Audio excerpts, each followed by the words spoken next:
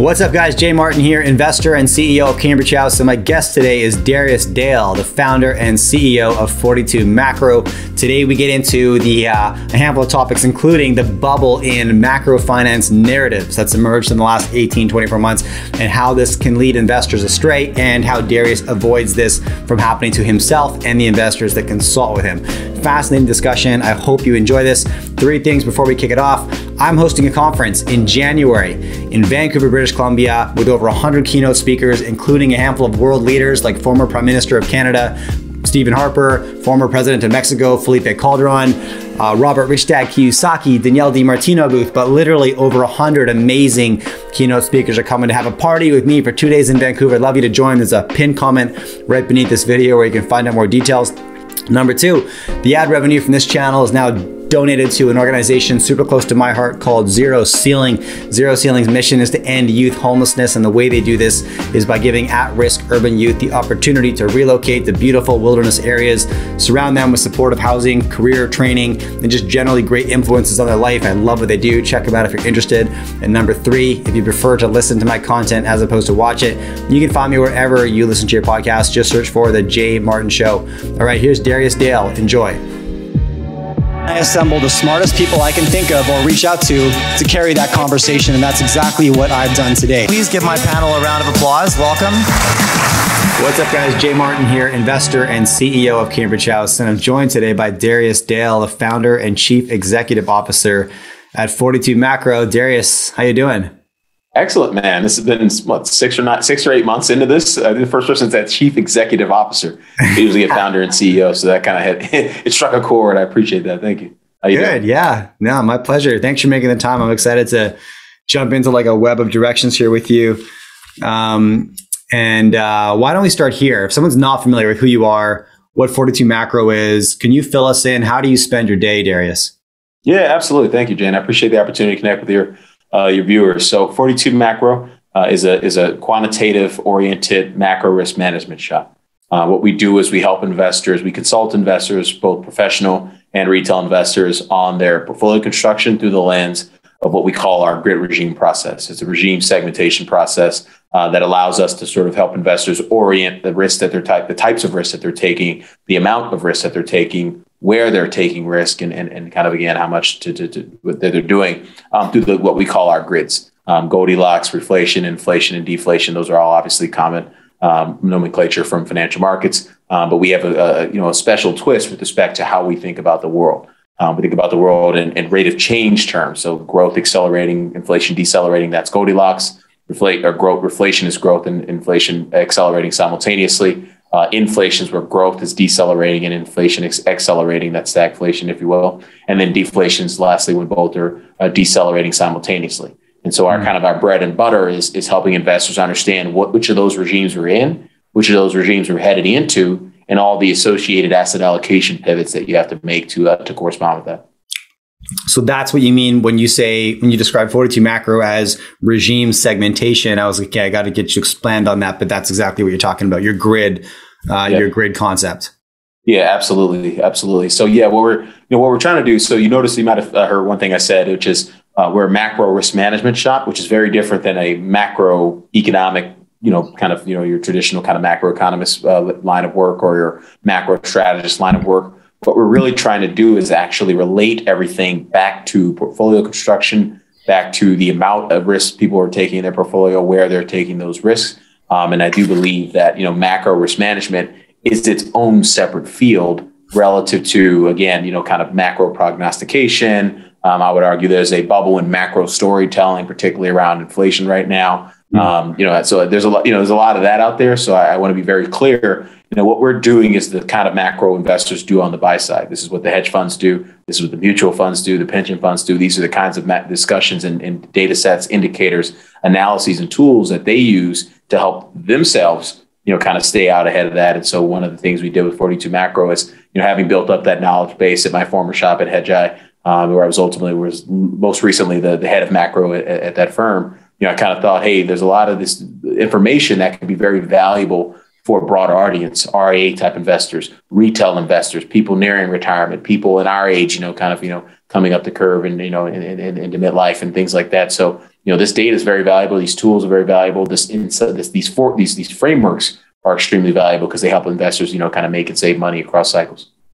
Okay, so you touched on something that's like front and center for me. You said there's a bubble in storytelling, right? Man, I spent a lot of time talking about this and looking at this because, specifically since March of 2020, when the world began to go sideways, right? Like the first trigger point, right? We saw this massive, what I would call a bull market in macro finance content emerge, right? And, I've been a benefactor of that. My channel saw phenomenal growth over the next 18 months, as did hundreds of others, which in one sense, it's great because it's a whole bunch of people suddenly turning their attention to the market, to macro finance, to economics, to try to understand what's going on out there. And hopefully that results in people take control over their financial future and, digging deep into how the world functions and why the world functions the way it does. Downside to that is like with an abundance of content that's not vetted by anybody, you can get led down the wrong trail really easily, right? Easily. You're obviously seeing that too. So can you expand? Because I love the way you put it, a bubble in storytelling. So what sees you that strikes you as red flags and gets you nervous or whatever? Yeah, no. So I would say, with respect to inflation, and I'm certainly kind of isolating that factor. Okay. The only other time in my career where I can remember the kind of intensity around the discussion on inflation being this high is kind of throughout the kind of mid to the middle of 2011. Kind of leading up from the kind of late 2010 when the Fed announced and started to implement QE2 all the way through kind of the mid to kind of through the fall of 2011. The inflation narrative back then, this runaway inflation narrative, proved to be incredibly wrong, right? And our models called for that inflection point in the middle of 2011. We nailed that. We got long of bonds, we got long of defensive sectors and style factors in, and really it was just a function of understanding that the rate of change of growth and inflation are more impactful to asset markets than the level. The narrative is correlated to the level of things. Like inflation is really high, therefore the narrative is really high. And right now we're at a 30-year high for most inflation statistics. So naturally, the narrative around inflation should be somewhere around a 30-year high if you believe those two variables are co-integrated, as I do. However, the reality is you can make some very, very bad asset allocation decisions when you're at the peak of the narrative or the peak of the sine curve for things like growth, for things like inflation, and ultimately monetary and fiscal policy responses to those dynamics. Okay, I'm going to pull on that thread for sure because you're right. And I was really trying to disprove the runaway inflation narrative. Maybe 4 or 6 months ago, it was coming everywhere, every headline. And so I actually hosted a feature on this channel where I sat down with Dr. Lacey Hunt, Jeff Snyder, David Rosenberg, Danielle Park, Jeff Booth, every deflationist I could get in touch with, right? And I was like, help me poke holes in this because the majority is overwhelming right now, right? And so what are you seeing? Because, you could then fast forward to today, look at, recent inflation numbers and say, well, it looks like that is actually materializing. But, we're incredibly reactive as retail investors. I'm a retail investor. My audience is very much retail investors, and we can respond with outsized proportion to near-term events, right? Missing the longer-term trends and narratives. So talk to me about, I was going to say part of the reason retail investors tend to be reactive is because they're not necessarily, their elbows and their fingers aren't touching the data.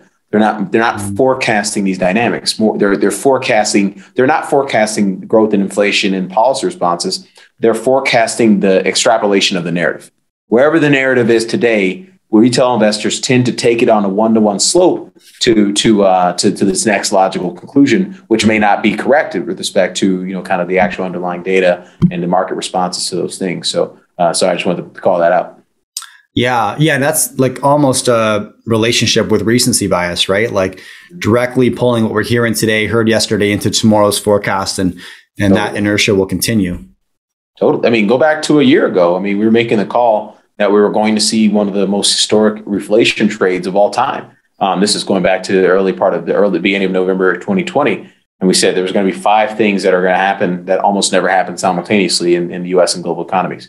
You have growth accelerating, inflation accelerating, corporate profit growth accelerating, record monetary easing, record fiscal easing.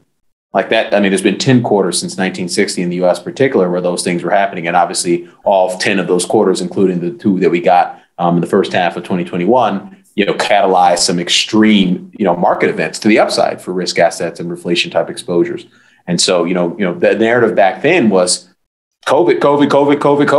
There's going to be a third wave. This is pre-vaccine. This is pre the vaccine news. There's going to be a third wave. And even once we got the vaccine, there was still very much a contingency of investors who didn't buy that recovery scenario. They thought, okay, we're not going to get people vaccinated. The third wave is going to be bigger. It's going to take longer. You didn't even see the response in the bond market that much until we got into the latter part of December, early part of January. So I was kind of making fun of that contingency of investors back then as COVID bears. In terms of, just being reluctant to understand that the rate of change was likely to catalyze pretty historic inflation trade. And I would argue, you can sort of poke fun. I think it might be a little premature, but I certainly do believe a year from now, we'll have had the opportunity to poke fun at inflation bears right now as well. Okay, so talk to me about that. What are people missing if they're buying into this right now? Yeah, absolutely. If I could take it to the charts, because you know me, I keep a 150-page slide deck with me. So this is what we call our macro scouting report. We publish this every month. We're trying to do is kind of drill down into all the key, all the key fundamental debates out there through the lens of our regime segmentation process.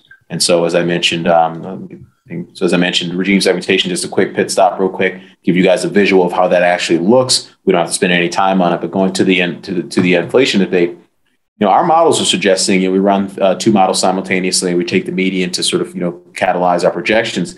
And ultimately, our models are pointing to a tremendous amount of disinflation over the next 12 months. Now, we're kind of at the peak of the inflation sine curve right here. So the news, the noise, the noisiness around inflation, the Fed's reaction to inflation, I would argue the fiscal policy reaction to inflation is potentially even bigger as it relates to the fiscal drag we might see as a function of it next year. That's a big deal. But going back to that, so that's the medium term view. This is the cyclical view on inflation. Obviously, the secular view tells you we're kind of in Wally world with respect to headline CPI, certainly in Wally world with respect to core PCE, the Fed's preferred inflation metric. We're at an all-time high in terms of the SAR on median CPI. That's a 7% seasonal adjusted annualized rate. So there's a lot of inflation out there. But when you actually do the math, and this is, I'm glad you said you had the Lacey Hunts and the Jeff Snyders on and the Harley Bassmans of the world, because those are the people who do understand these dynamics, who do the work and are able to be forward-looking as opposed to reactive to the markets. And I would put myself in that category as well. We've done a tremendous amount of work,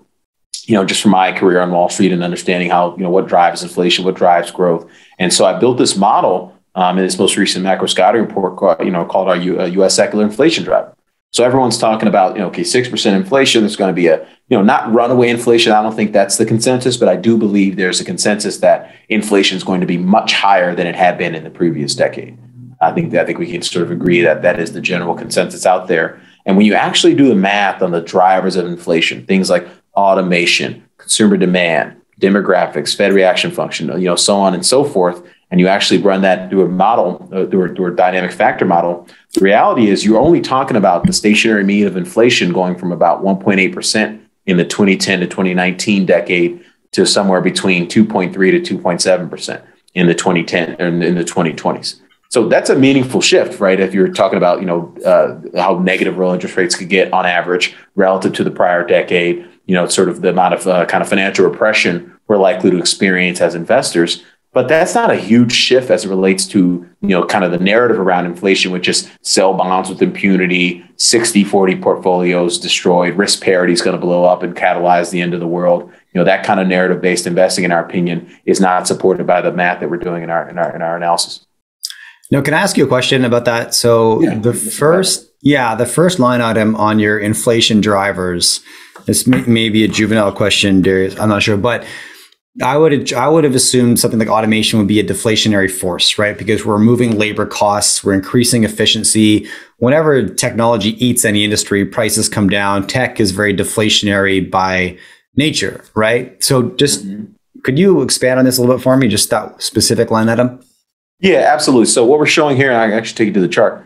So the chart here on slide 40, what we're showing here, how we're quantifying, because we're trying to quantify everything, all these different sort of drivers of the narrative of the time series. And so what we're looking at is the consumption of fixed capital, so CapEx, divided by the compensation of employees, so on a nominal basis. And what we're seeing is automation, particularly throughout the 2000s decade, really catalyzed a step lower in inflation from, this point here, this kind of, prior to 2009, prior to 2010, inflation, going back to 1970 had averaged 4.6%. This big gap higher in automation, kind of in the early 2000s is the reason that inflation only averaged 1.8% in the 2010 to 2019 decade.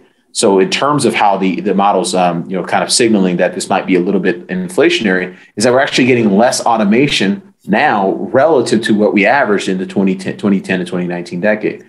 So consumption of fixed capital as a percentage as a ratio to the compensation of humans, of employees, that was a 27% ratio on average from 2010 to 2019 decade. We're now down to 26%. So on balance, on net, going back to this table, we're actually moving in a direction that's positive for inflation, not negative. Right? It's about the rate of change. If you're talking about the change in this time series from a 1.8% stationary mean to something that's different, it's about the change. Okay. So I think I did understand that correctly. Thanks for clarifying and expanding on that. So before we jumped into these charts, you mentioned some common mistakes investors make, misreading inflation signals. And what are some of those most frequent that you see people making today? Yeah, absolutely. So making today, I think there's a very big contingency of investors who are trapped on the short side of bonds. And we can take this to the data right now. You look at, the CFTC positioning data, which shows investors are still net short. This is hedge fund investors, not speculative net length in the futures and options markets. They're still short the 10-year to a pretty aggressive degree. That's a minus 242,000-ish contracts in terms of, month over month. And again, this is month over month. They've actually gone from a slight net long position to a very big net short position. And so obviously what's happened in the last month, right? Well, we've gotten a couple of inflation prints that put a 6 handle on headline CPI that got the market a little spooked. We had a core PCE print of 4% that got the market a little spooked. And more importantly, I would argue it's gotten Jay Powell a little spooked. So you're talking about sophisticated investors, hedge fund investors, which typically are less reactive to the narratives. But, if you separate the hedge funds, the below median performers are very much, like retail investors, if not worse, because they think they're smarter than retail investors, but they actually typically aren't. So you're talking about the below median hedge fund person shorting bonds into an epic, short squeeze in bonds over the past couple of weeks. So, it's not just professional, it's not just retail investors who get caught up in the narratives. It's hedge fund investors who, sort of masters of the universe who convince themselves in the rooms that they operate in that they are in fact smarter than, the time series of inflation, or smarter than the base effect dynamics, or fiscal policy drag, all this stuff that's imminently forecastable and modelable. They tend to, even at the peak of the inflation sine curve, they make those types of mistakes as well. Okay. Now, can you talk to me about your portfolio, Darius? Where are you putting cash right now? Where are you looking for opportunities? Yeah, absolutely. So out of respect for our paying customers, so I won't go into detail in terms of the specific line items, but one thing we do as a function of our group regime process is orient the types of risks we're taking in the portfolio construction with respect to with respect to those grid regimes. As I'm talking, I'll pull up a chart. No, I don't have it. Anyway, it doesn't matter. So what I'm really trying to say is so we believe, based on a probability basis, that the world, or the U.S. economy, the world economy, is going to be an XYZ regime. Right now, it's inflation is the dominant regime right now. We believe that the probability of remaining in inflation over the next 3 months is about 50% or thereabouts, or just shy of 50% thereabouts. So we're going to have 50% of our portfolio representing things that should do well based on our back tests in that regime. So right now, you talk about what inflation looks like from a risk management standpoint. You want to be in low beta type equities, mega cap growth type equities, quality, dividend, defensive type equities. That's very different than the cyclicals, high beta, momentum, and small caps that you were in, that a lot of investors kind of got trapped in heading into this kind of most recent smackdown in financial markets. And fixed income, you can be long things like the long bond, TIPS, Treasury belly, IG credit, EM dollar debt. It's a very different setup as opposed to being long, the more riskier parts of credit, kind of the higher yielding parts of credit, and certainly the higher volatility parts of credit, down the credit spectrum out on the risk curve. So, in terms of what we're doing, so we're saying, hey, there's a 40% chance of being in inflation over the next 3 months. Let's make sure 40% of our portfolio is oriented with those sector and style factor overweights in the fixed income and equity markets, and in the commodity markets as well. We do that same process with commodities and currencies as well.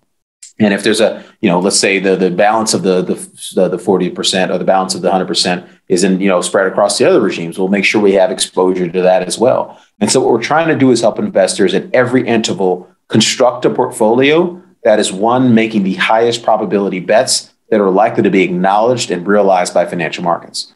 So this is how, and going back to the question you asked earlier, a lot of big mistake investors make, retail investors in particular, is they get caught up in the narrative. And it's not that the narrative is wrong, right? I just showed you a table, with a ton of data that said, hey, look, inflation is going to be 50 to 90 basis points higher on average over the next 10 years. That directionally that agrees with sort of the consensus view on inflation. So here's what a retail investor would do with that information, or here's what a bad hedge fund investor would do with that information. They're going to be back up the truck, be long energy. They're going to be long uranium. They're going to be long, value stocks, and they're going to be long that stuff with impunity at every interval.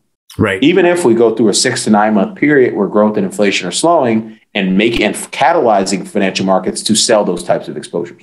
And so what will typically happen is that their geometric returns, will typically be very poor relative to the average annualized returns they might experience over a longer term time frame.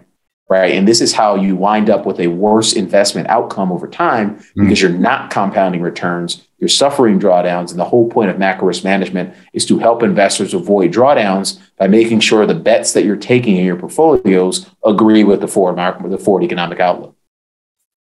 Okay. Now what indicators are you going to look for 3 to 4 months down the road to I guess to ensure you're not falling victim to your own confirmation bias, but to let things are playing out the way you expected them to, or differently, but giving you some insight?